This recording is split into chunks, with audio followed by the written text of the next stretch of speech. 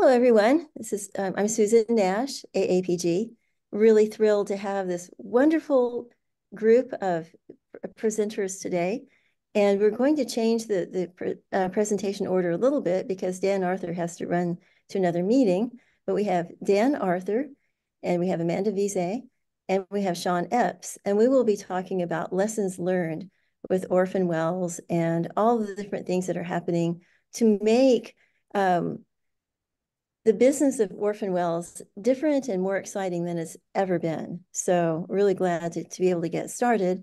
I'd like to say that this is also, we have some excellent sponsors, and I will be listing those at the end, and they will also appear in the show notes. We also have a meeting coming up in Pittsburgh that will be on orphan wells, and please check the um, check the chat for information about that.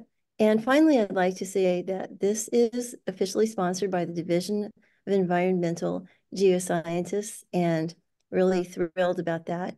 And again, thank you to our sponsors and welcome. So go ahead, Dan. Super. Thanks, Susan.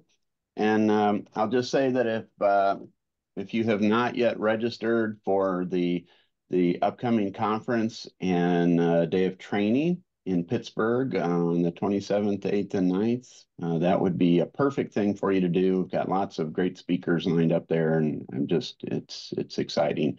Will just say that I'm happy today to be joined by Sean Epps, who's been doing a lot in this sector, as well as Amanda Veazey.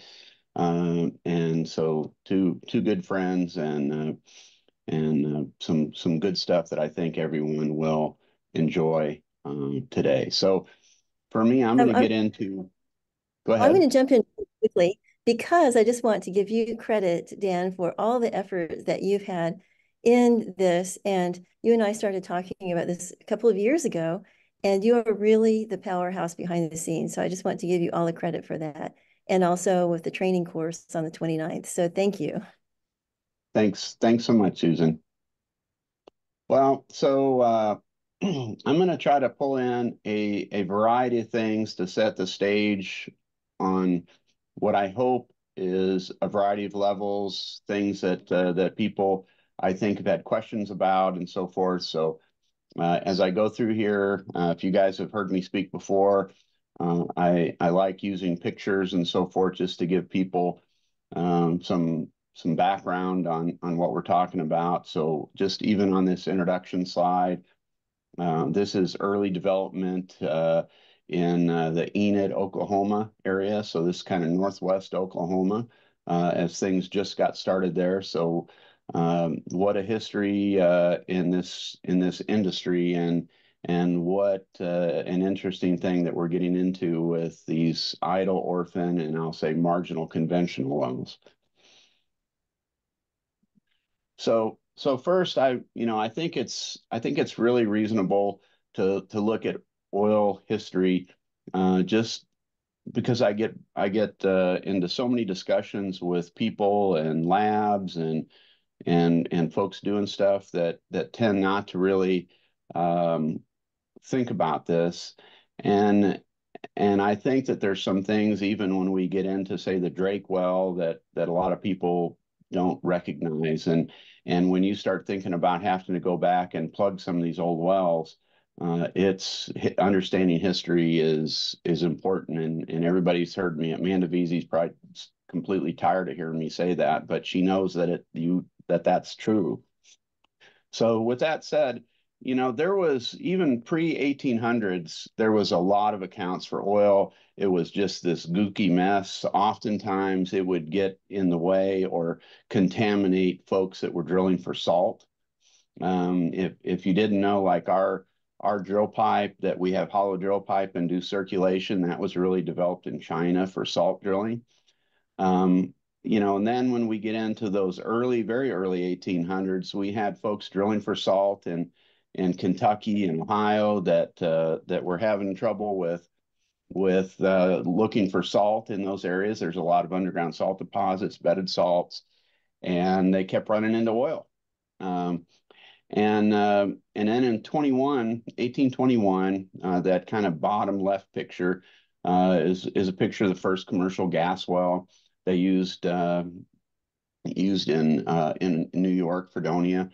And they used it to light street lights and so forth. And when you go back and you start looking at this, and even all the oil giants that came in after that, we don't have an appreciation today for the thought that, at night it's dark, and thank God we're not using lamps with whale oil.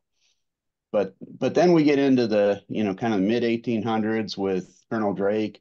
And I don't know if you guys understand this, but Drake was not an engineer. He was this really non-technical guy that got brought in to look for oil after another kind of a money guy had heard that people were drilling for salt and kept hitting oil.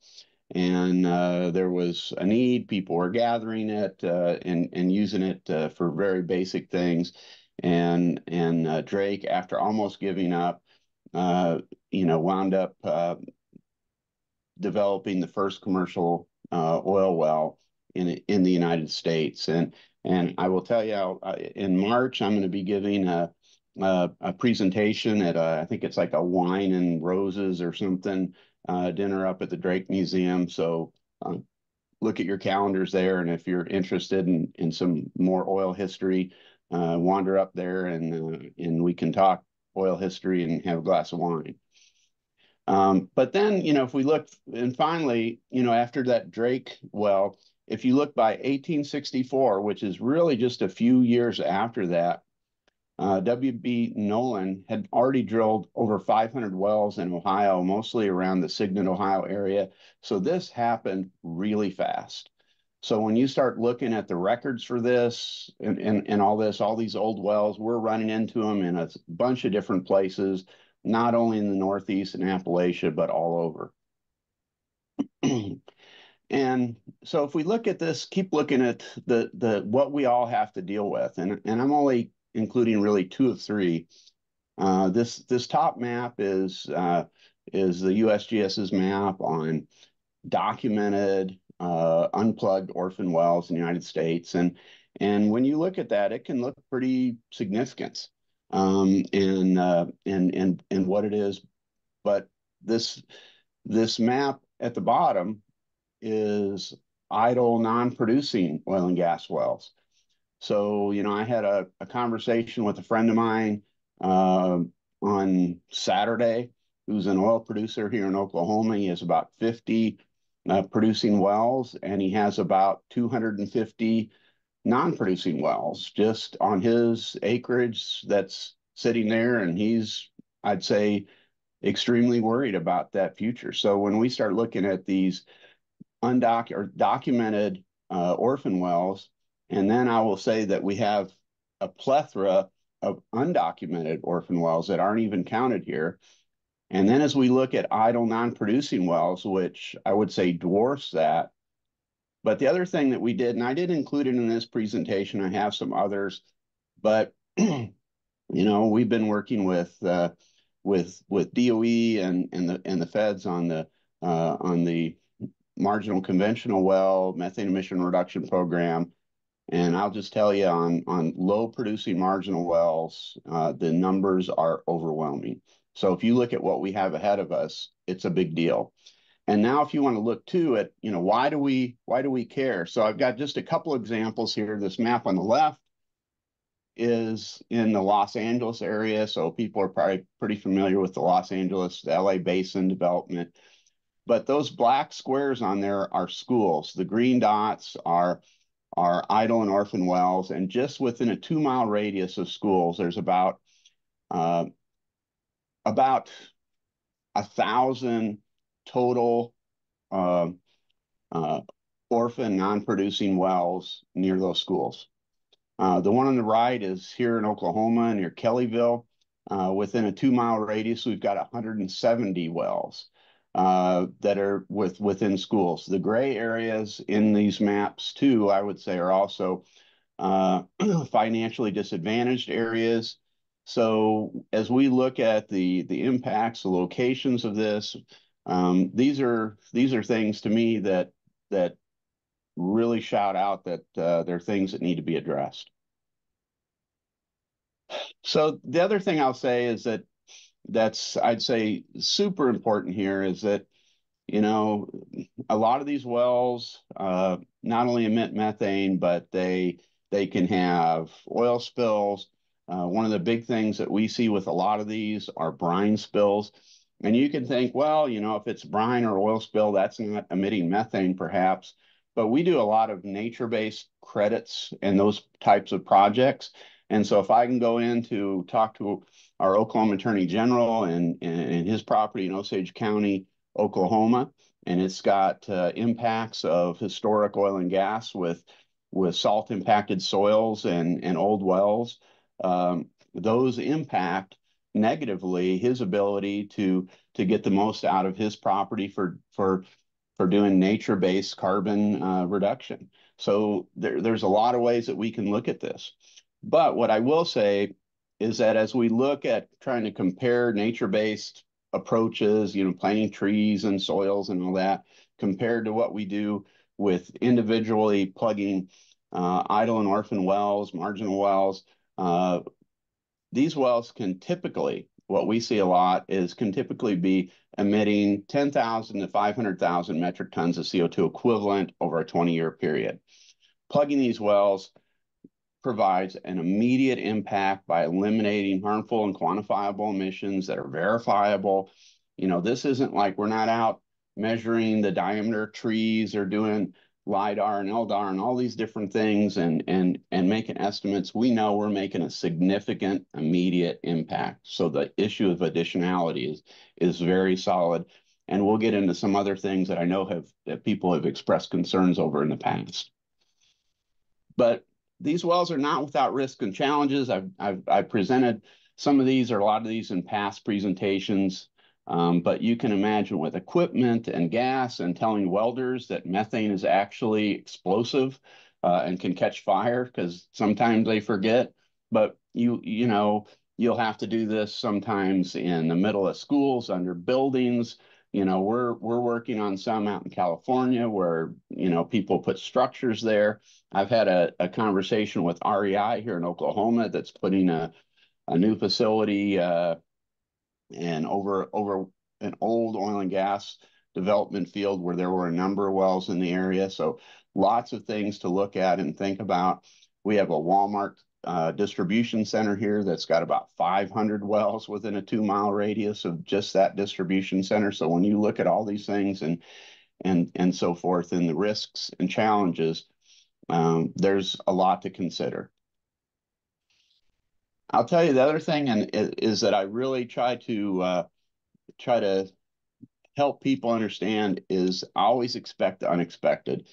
And this is just one example, Hennessy, Oklahoma, 1966, you know, an old well that was originally drilled, not very deep, 2,300 feet, just out of the blue explodes, shooting, you know, flames 100 feet in the air. This isn't that similar to what recently happened in Colorado. I mean, these things happen. I can give you probably 50 cases of these kinds of things happening over time. So I would just say as you go in to do the plugging, the analysis, the testing, always expect the unexpected.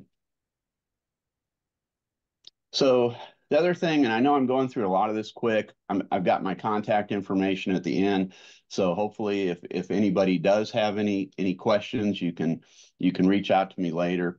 But one thing that has got a lot of people concerned about the carbon credit end of things with idle orphan marginal well plugging is the new EPA methane rule. So what I will say is the rule itself for EPA is applicable to existing facility or new facilities as of December of 2022. It's got some time to go into its effectiveness, probably March or April 2024. But then for existing facilities, that would go into play after states include or develop a state implementation plan. um, to let EPA know and for EPA to approve on how they're going to handle those things. I will say that if you look through the comments and so forth, there's a lot of questions by many states that that the rule they're questioning EPA's authority on what they're trying to do.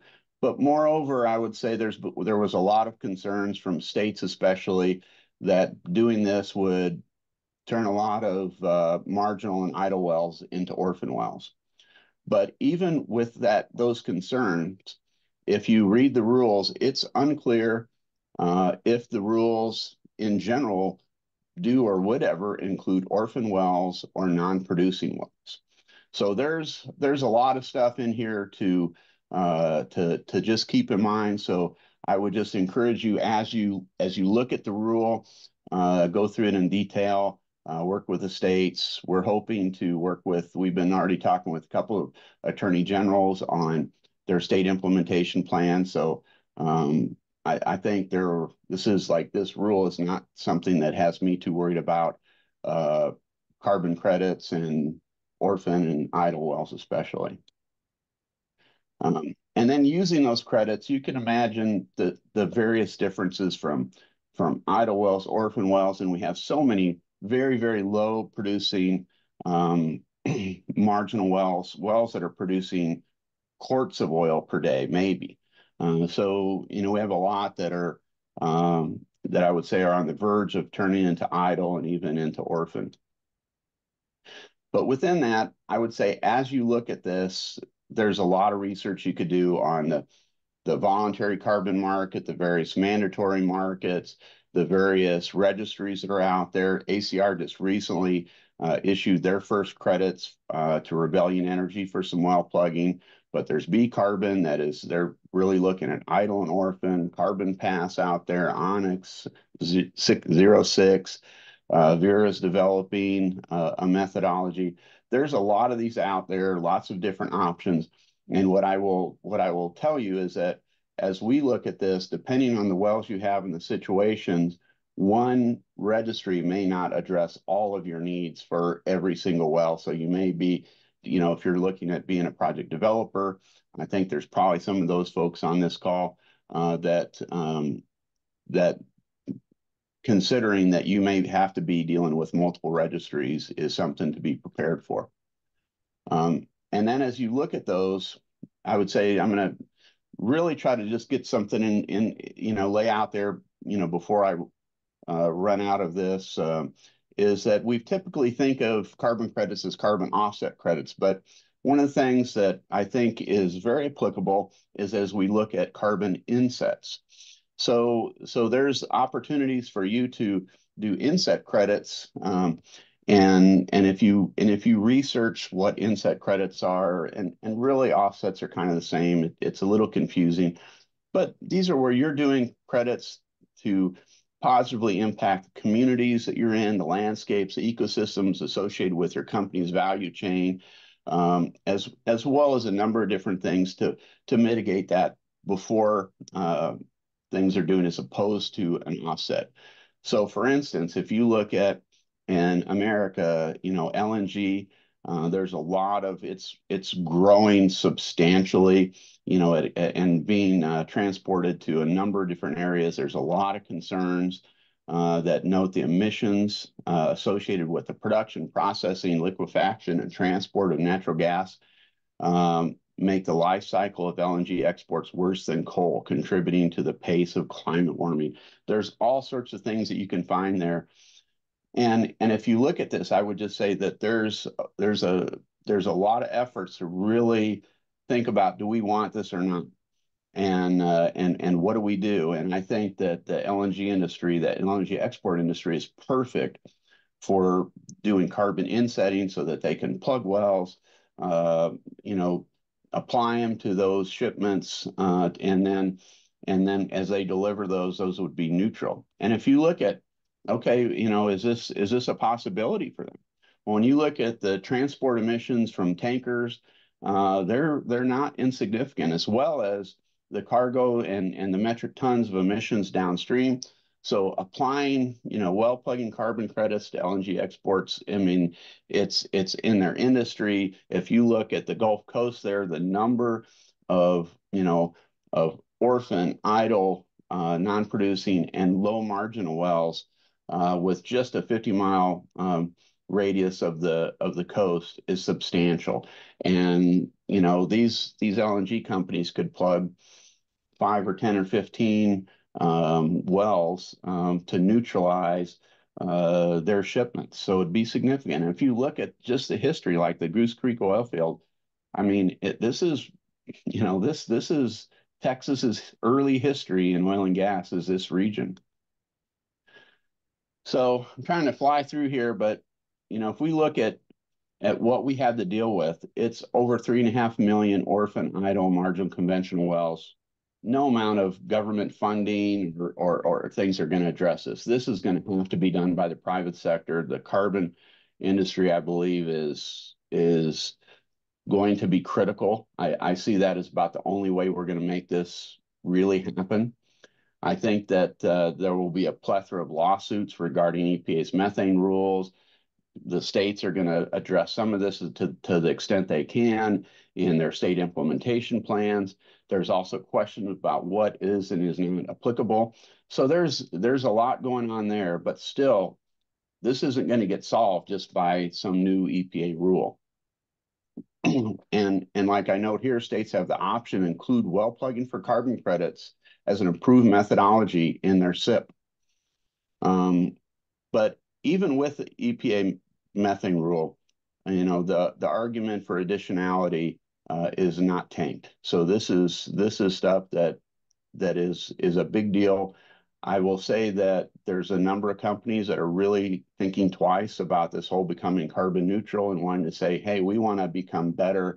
We want to do the right thing. We want to do things in our ecosystems and our area and our industry and things that we know that can provide an immediate, quantifiable, verifiable, and permanent result. And that's what we can get with plugging these orphan, idle, and even low marginal conventional wells. So I will say that there's a lot of interest in this. I've talked to a lot of trading companies. I think that we are on the verge of something pretty significant here. So I would just tell everybody to hang on. And so here's my contact information. I included a picture here. This is from about a year ago in North Texas on a case that I was doing for the Securities and Exchange Commission. And if you look at that well there, the other thing I want to warn everybody about is what you see on databases and on the internet isn't always true.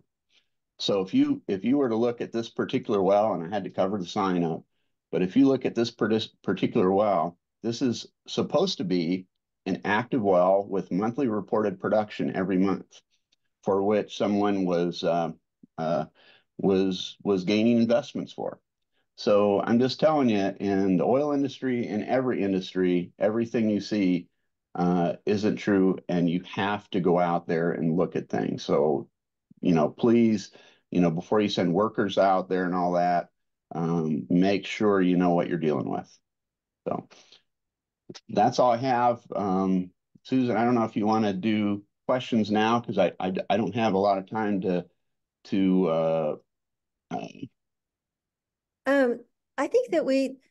I think that's good. I think we're at 12:25, so we probably need to move along in the program. So you have your contact information so people can contact you directly. And I just want to thank you for an outstanding presentation. All right. Thanks. And you may take a look at the Q&A too. And yeah. also, so Amanda, would you like to go next? Amanda Veazey, welcome. Yeah, thank you. So I just wanted to thank everybody. Thanks, Susan, for the invitation, and for Dan, and it's good to see Sean. Let me share my screen here.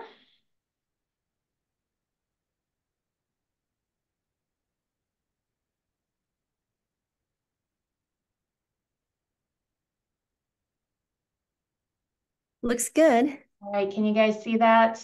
Yes. Okay.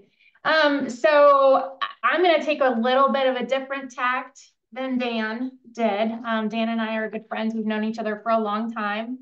But I am a geologist.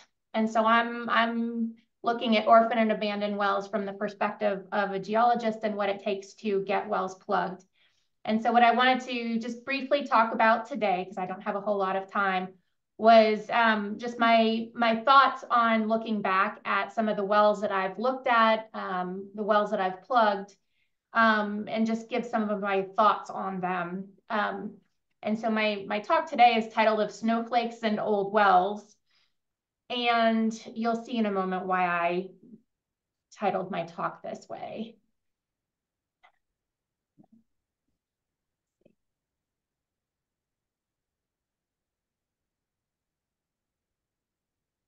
Yeah, so when you're in the middle of a blizzard, as folks in Buffalo, New York, and the Northeast recently were, you don't really think too much about individual snowflakes that exist in the massive drifts of snow.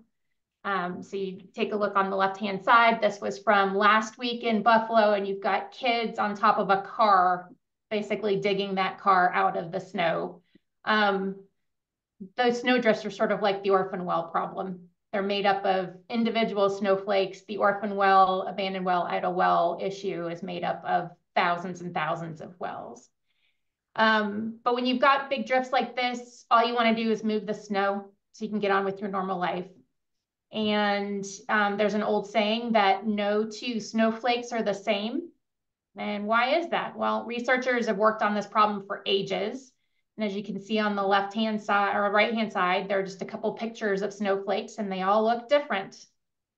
And it boils down to many factors that go into how a snowflake is created.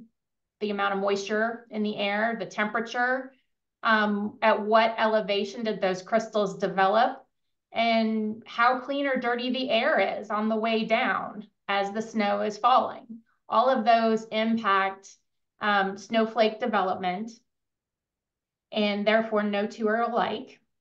And so just as individual snowflakes are unique to multiple factors, orphan, abandoned, idle gas wells and oil wells are the same. You can sort of apply the same thought process to them.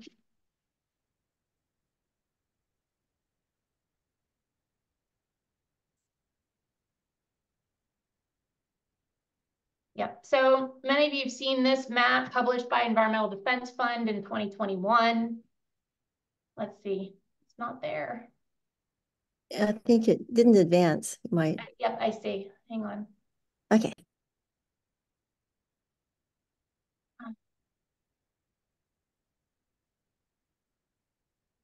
There we go. Oh, too far. Yep. So this map is just from Environmental Defense Fund. Dan showed a version of it earlier, just locating documented orphan and abandoned wells. Darker colors represent higher density per unit of area. And so while that exact number is growing every day due to efforts to identify, locate, and characterize wells, USGS is estimating around 120,000 wells. But for me as a geologist with a well plugging service company, that exact number doesn't really matter. I'm more interested in what it takes to get the wells plugged. And so looking at each well on an individual basis is what I'm looking at here. So when you think about orphan wells, abandoned wells, idle wells, old wells, what image comes through your head? So Dan showed a whole bunch of pictures. I've got a bunch of pictures as well. We've all got bunches of pictures. So these wells are, obviously in open and rural areas from left to right. You've got wells in Ohio, Pennsylvania, Montana, again in Pennsylvania and in Kentucky. So these are just a subset of wells. They all look different, right? So, out in the carbon world, there's this thought that all orphan wells look the same and act the same, and they don't. Additionally, they're not all in the same kinds of locations. So just as I showed you rural wells or wells kind of out in the open, we're also dealing with wells that are in urbanized areas. So for example, on the left-hand side, this pipe sticking out of the ground is actually a gas well that was installed prior to a trailer park development. And so that vertical pipe sticking up out of the ground is venting an abandoned gas well that's 10 feet from a child's bedroom in a trailer park. Then we've got a couple pictures of parking lots. The picture on the top is actually in the parking lot of a hospice facility in Erie, Pennsylvania, and the well is less than 5 feet away from the building and about 100 yards from Lake Erie. So there are some environmental issues there. The photo on the bottom, the well is in the parking lot just below the fence. It's in a mixed residential and industrial and commercial area. So the property that the well is on was an old motel. There is a nursery behind it, and then there's a neighborhood just to the left of it off the screen.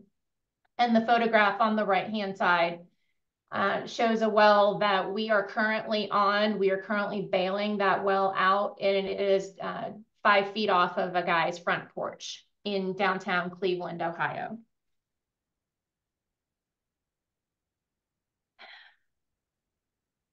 So what are the factors that go into how orphan, abandoned, idle wells are all different? Well, got to kind of go back to the basics of the petroleum world, right? So we got to go back as petroleum geologists and engineers and consider what made someone want to produce hydrocarbons in that particular spot in the first place. So as geologists, we're trained to look at source, migration, reservoir, trap, and seal. And these geologic conditions of the subsurface are going to be different, obviously, in different plays, different geographic regions.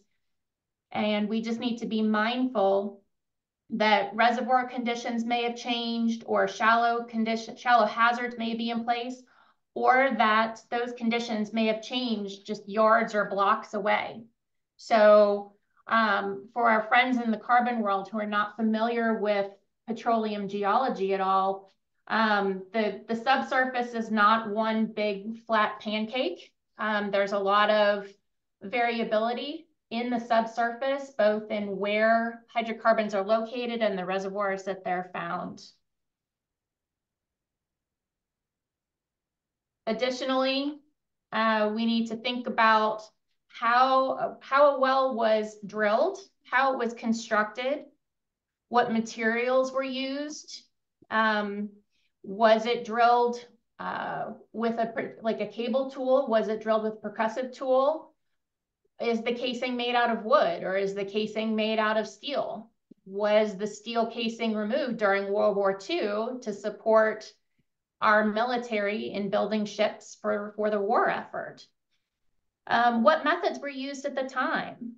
And are there notes on any wells in that particular area? What about shallow gas or water-bearing zones? Have wells in that area had previous well interventions? Has somebody gone in after the fact and put in a packer that you don't know about, or put in equipment that you may not have accounted for?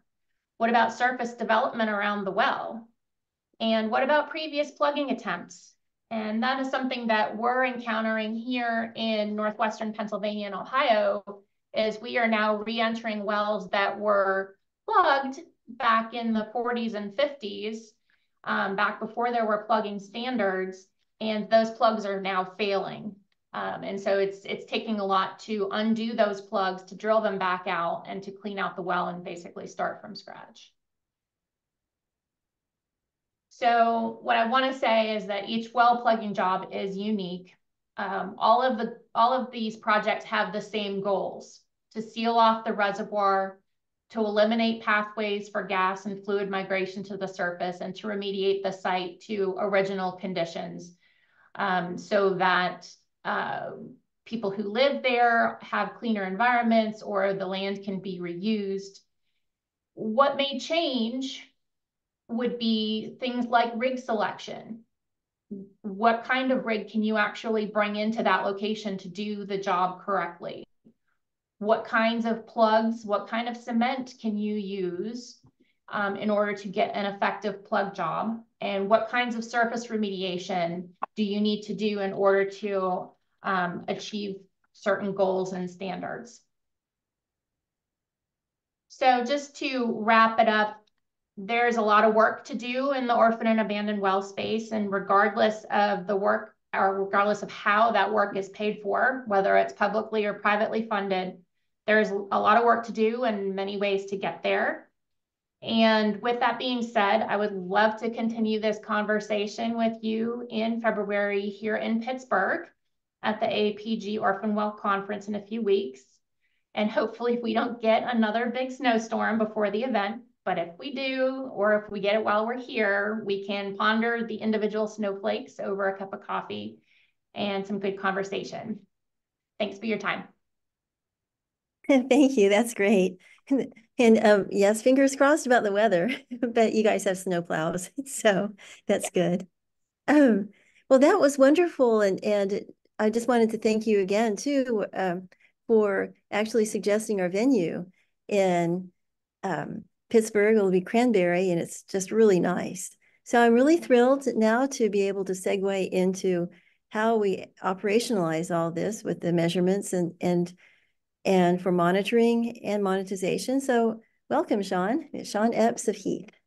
Thanks, Susan. It's a pleasure to be here. Looking forward to the conference up in Cranberry Township, great little town up there.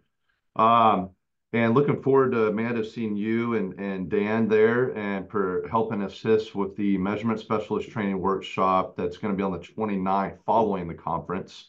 That I believe you got to register for separately, right, Susan? Right.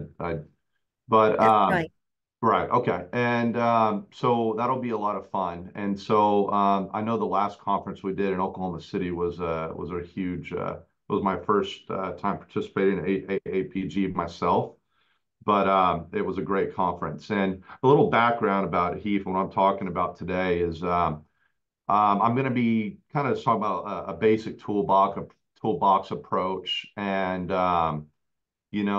basically my approach to on the methane emissions, leak detection, the survey of finding out are the wells leaking or not, and then how to quantify them. Because as Amanda said, no snowflakes are the same. There's different wells out there, and so there's not really always a 100% cookie cutter way to measure every well. And so I'll share with you some of the experiences I've had at a few locations working with clients and try to share with you some best practices, as well as go through some of the latest updates based on customer feedback we've received to help aid, particularly in the carbon credit approval process, which I'll get into using the Syntec High Flow 2. A little background about Heath Consultants. We have been around since 1933.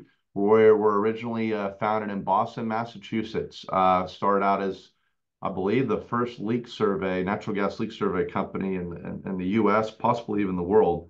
And they were trying to figure out why there was all the dead trees in Boston. And so we started out as an OVA or olfactory, auditory, visual, and sense of smell vegetation leak survey company. But we quickly got into developing methane leak detection and natural gas leak detection products, particularly for the utility industry in the 50s. Today, we are a product and service provider for everything from orphan wells to idle marginal stripper wells to large production well pads to we're very active in the midstream space and downstream. We're out of Houston, Texas, where I'm at our office right now. It's right located next to Hobby Airport.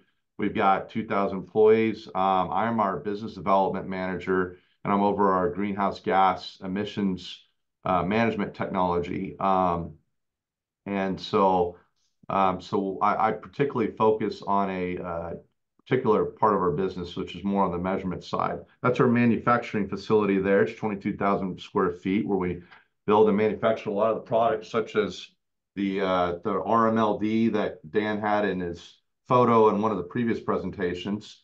It's a methane open path laser that we use to screen for methane leaks out there. But where I started out with Heath was in our GHG measurement division, which was formed in 2002. And it began with, we helped commercialize and develop the first high flow sampler to the market, which was quickly accepted by EPA Natural Gas Star back in the day as a acceptable method for measuring and quantifying what we call fugitive emissions or venting methane emissions from different sources. Hey, Sean, we're not seeing your slides advance. Uh-oh. Yeah, so let's see why that's happening. Is it Thank you for internet mentioning connection, you that. I think? thought maybe it was just me. I've been having Zoom gremlins. Where are y'all at? We're still on slide 1. Thanks, Sean. Uh-oh. Let's see. Must be the internet. I don't know. It looks like you're using PDF, so you might have to manually. Yeah, let me do that. Let me do this. Sorry It about won't that. advance. You'll just have to manually select. Yeah. Yeah, I apologize. Let's go to. Let's try this. Okay, can y'all see that slide? I'm going to do it this way. Yes, it's moving now. Okay, perfect. All right, we're just going to do it the old-fashioned way. Sorry about that. Yeah, so that was I don't want to keep the ball rolling forward. So one of the tools we build out of Houston here is the RMLD that I mentioned to you about, this device. It's a remote methane leak detector complete solution. It is what we call a screening tool. It is recognized by the EPA and by PHMSA, Pipeline Hazardous Materials Safety Administration. It is used in the industry. We have thousands of them being used for compliance for everything from buried pipeline leak detection, for distribution, for public safety, measuring or surveying distribution mains, services to transmission, gathering pipelines. And then we also have a lot of operators that use it as part of their the LDAR program and the upstream sector for managing their emissions. So it's a handheld tool basically that's an active laser that's methane specific, and it's got about a 22-inch diameter footprint at 100 feet. So it's like kind of like a shotgun scatter type conical beam, and it works really well at remotely detecting leaks. And that's important. And why it's ideal for a lot of these orphan wells is because you don't, as in this kind of illustration here, where I have a buried pipeline leak, some of these wells are not always visible. They're buried. We can't see them. They might have been plugged, or back like Dan mentioned during the World War II era, they're cutting off the pipes off of these wells. So sometimes if you're marching through on the initial run through trying to find these wells, it can be very challenging. And if you actually have had several clients who have been able to actually pinpoint some of these wells that are covered up by vegetation and by actually scanning the laser around the suspected area and picking up the venting methane from as it passes through, migrates through the ground and vents the atmosphere with the laser. So that's really ideal because that way you have a laser you can scan, and you're not just limited to a point sniffer or a point sensor that's pulling in a sample like a sniffer. So that's pretty handy to have. A little, see if I can play this quick video. I'm not sure if y'all can hear the audio, but there's an alarm that's going off on the RMLD here. It's picking up a leak that's coming from this orphan well next to a baseball field. Here's one where I'm pointing it at the pump jack here, and it's picking up the wells. It's leaking through the rod slip here. I've also got this device also captures images in the field.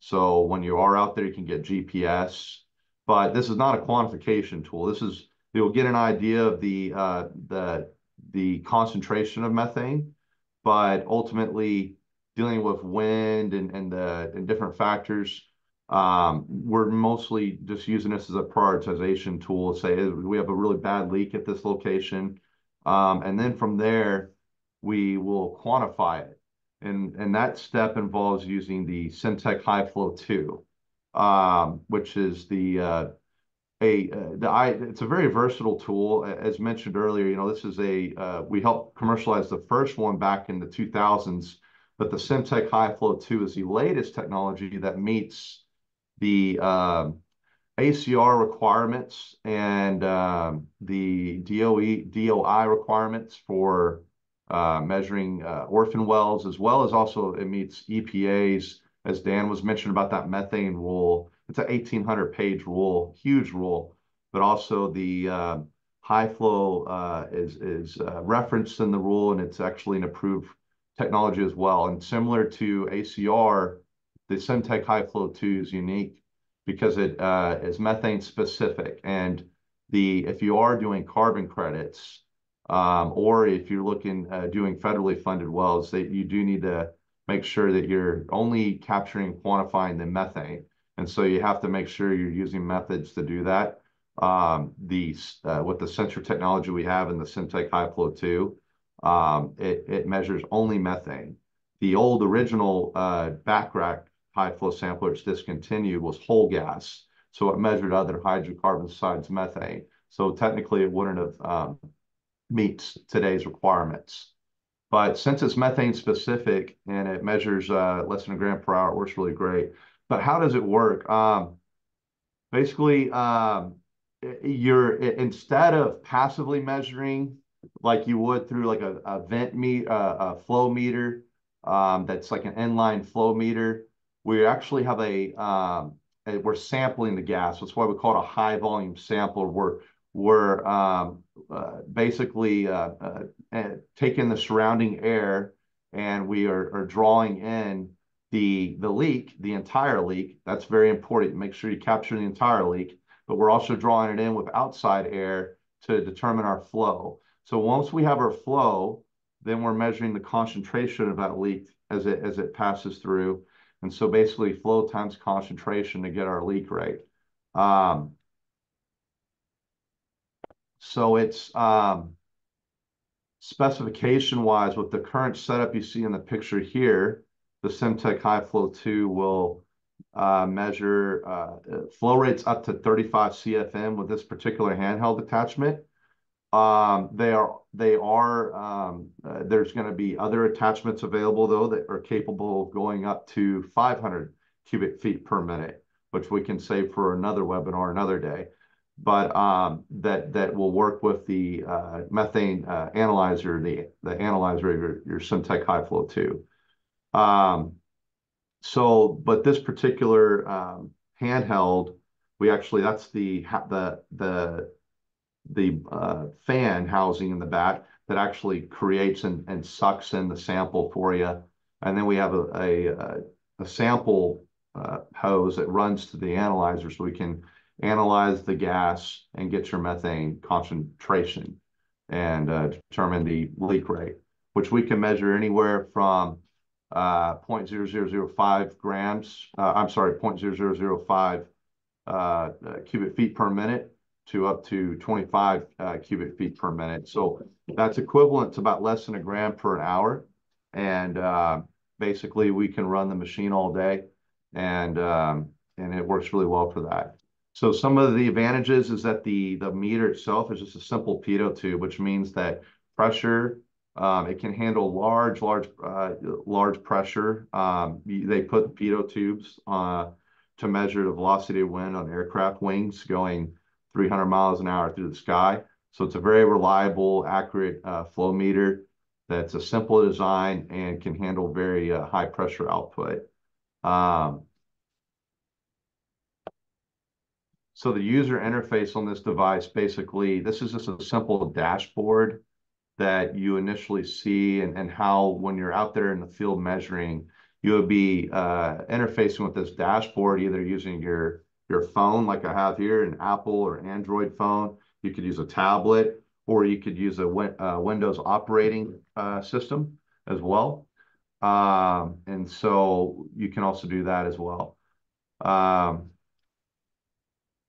And so while you're in the field, what we can, while we're measuring, we can capture real-time readings and second-by-second capability. So as you're measuring a well, for example, some of these wells, they sometimes, if it's just an atmospheric casing that's venting the atmosphere, like you'll see in some pictures shortly, they just vent the atmosphere, and they sometimes will breathe because there might be a water column. We may not know the depth of that water column. It could be 20 feet below in the ground, or it could be several hundred feet down below.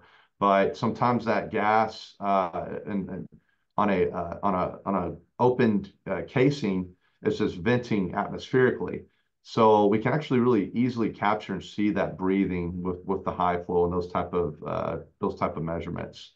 One of the things that we do, there was a study that was done a couple of years back for California Air Resources Board, and it was the study was performed at Colorado State University's METEC facility, which stands for Methane Emissions Technology Evaluation Center.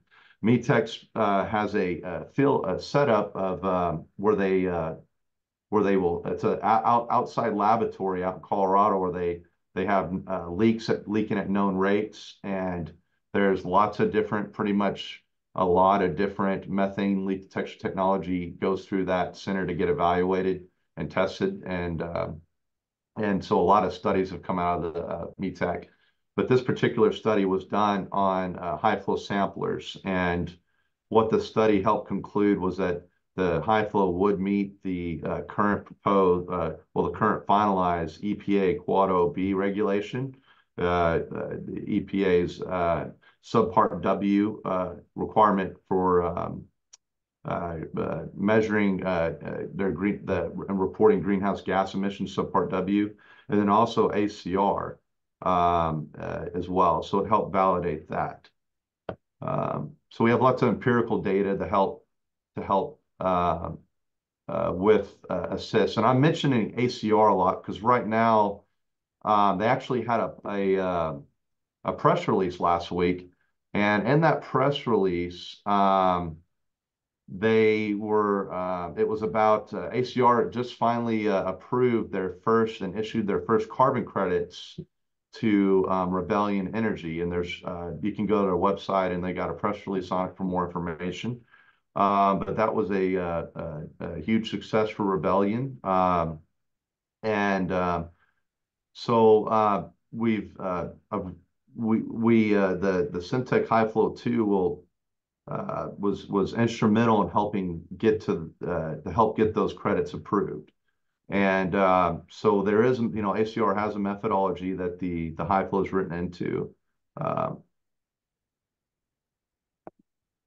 So again, this is just I got to go through this quickly for limited time, but if you go into the 1,800-page rule for EPA's Quad OB and Quad OC, as Dan was talking about earlier, they get pretty specific in the requirements for the high flow sampling equipment you're using, and it's somewhat similar to some of the requirements for VOI and ACR, but you have to have basically a methane specific sensor.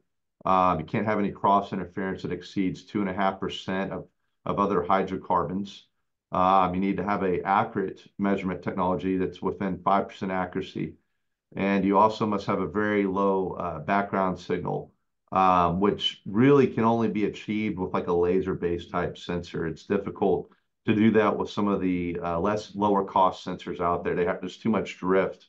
And that's one reason why we can measure down to very low requirements. So here's a quick video of a annulus that's venting to prevent gas locking on this well. This is actually not an Orphan well, but this is all grandfathered in. But it gives you a good example of some of the sources that some of the operators are real interested in quantifying. just like this video because it shows how easy it is to capture the sample, but also shows how the OpGal IC gas is being utilized to verify complete capture and as a QA, QC type tool, the actual camera that the video that's running the video. And so the OpGal IC gas is a great visualization tool out there for visualizing some of these sources out there that are leaking, some of these wells. Here's another video that's more of a first-person view through the glare shield of another Orphan well that's basically just a casing that's venting out of the ground. And you can actually see in this video the methane being, or the gas being sucked into the high flow. And so if you were to do like a 2-hour measurement, for example, we'd probably set up a different setup. But if you just want to go out there and measure it and get a baseline of what that well's leaking, you can quickly get those results by turning on this machine and capturing a sample. So here's just a couple more setups of more of what I would call a longer measurement period setup. ACR calls for doing at least a 2-hour stabilized measurement test. Some of these wells have multiple leaks on them that are venting the atmosphere uncontrolled. So the key is you want to capture, it's easier to capture all of them at once if you can and measure it all together for one well. So in this case, to kind of protect it from wind and to make sure we're getting a good capture and nothing's escaping, we're loosely enclosing it with a tarp to measure some of these wells. And so when you do that, you don't want to cut off outside airflow because you do need to have, as mentioned, ambient air being pulled in, because if we lose flow as we're pulling it in, we're going to lose our leak rate. So the key is to make sure you're capturing all the gas and make sure that you have good flow going into the machine. And then we can easily get a stabilized leak rate that way.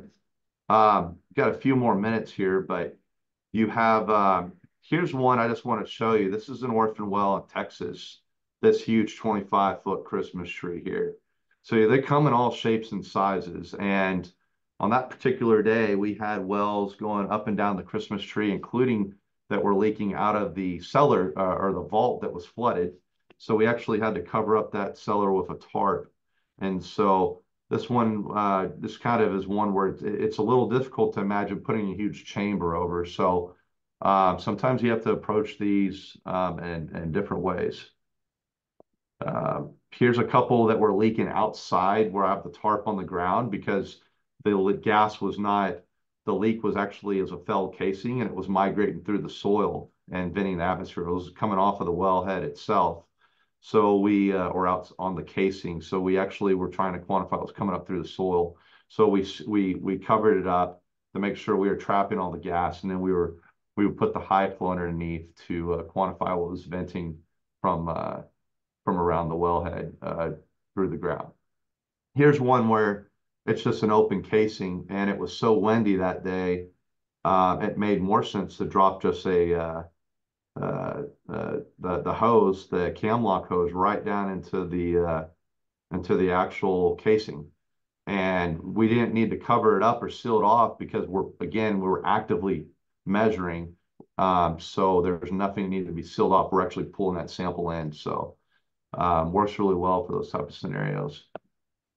A couple of other applications include the crankcases, blowdown valves.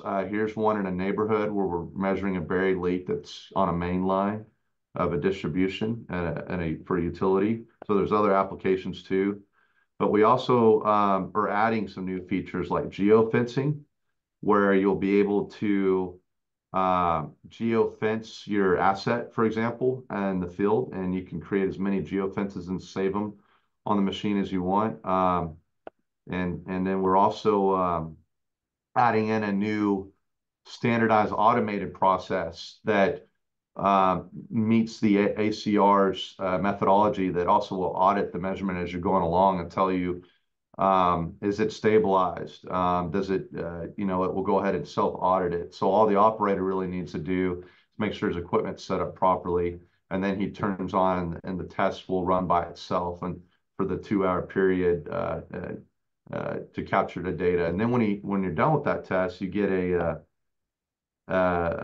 just a couple more pictures on how we can easily create geofences internally, and you can do this in the field with the software. But you can create PDF reports now that are automated, and so that PDF report, this is a peek at it, but you can get your minimum, average, maximum readings. You can, over a 2-hour time frame, for example. You can capture the leak rate, the concentration in your flow. Also, you can get an audit check that says, okay, did it meet all the standards that your carbon registry requires? So this could be done for other registries as well if there's other standards that come up. You also have raw data, which is very important if you're putting this on a blockchain. It's second by second data logging. It's in a CSV file format, and we're capturing everything that you need to audit the instrument. You can tell what mode it's in. There's notes areas. You can configure these templates. Basically, you can select. You can create like a fully loaded template, and you can create a more basic template for easier interpretation. But it's and also we have a SQL Server capabilities. We don't have a cloud server but if you have your own cloud server, we could potentially link that up to that for you guys. And just a few more pictures, but I think it's a little over the mark. But thanks so much for your time, and it was really great to present. And Susan, if there's anything I need to add, or if there's anything you want to add, any questions? That was great. I think we are a little bit over time. I don't see any questions. Well, if anybody has any, put them in the chat. And in the meantime, I just want to thank our sponsors. We have Invana, Capstone, CSR, Heath, Purpose Energy Foundation, and Zafiro Methane. So I'm really excited that we have so many sponsors for this webinar and also for our conference. And also, I just want to say thank you for having such a practical and applicable talk. I also want to acknowledge Bert Vogler, if he's here still, that he's our president of the Division of Environmental Geoscientists. So Bert, if you're here, if you want to say a few words. I'd like to thank all three of the presenters.